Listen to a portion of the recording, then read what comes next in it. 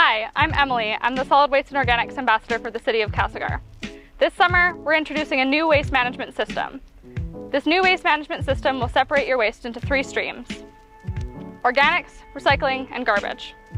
Castlegar is introducing curbside organics pickup, not only to help reduce greenhouse gas emissions, but also to free up some much needed space in the landfill.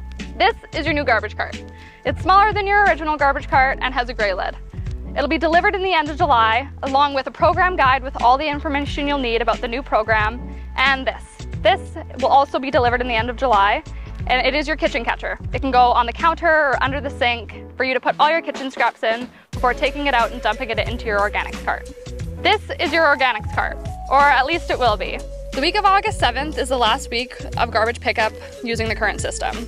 Once your green-lidded cart has been emptied of garbage this week, begin using this cart for organics, and begin using your gray-lidded cart for garbage. The week of August 14th, recycling pickup will be collected as usual. The week of August 21st will be the first time you will be receiving weekly organics collection and bi-weekly garbage collection together. Be sure to note that organics is picked up weekly, but garbage and recycling will still be picked up bi-weekly alongside the organics. For more information about the new waste management system, go to castlegar.ca/curbside.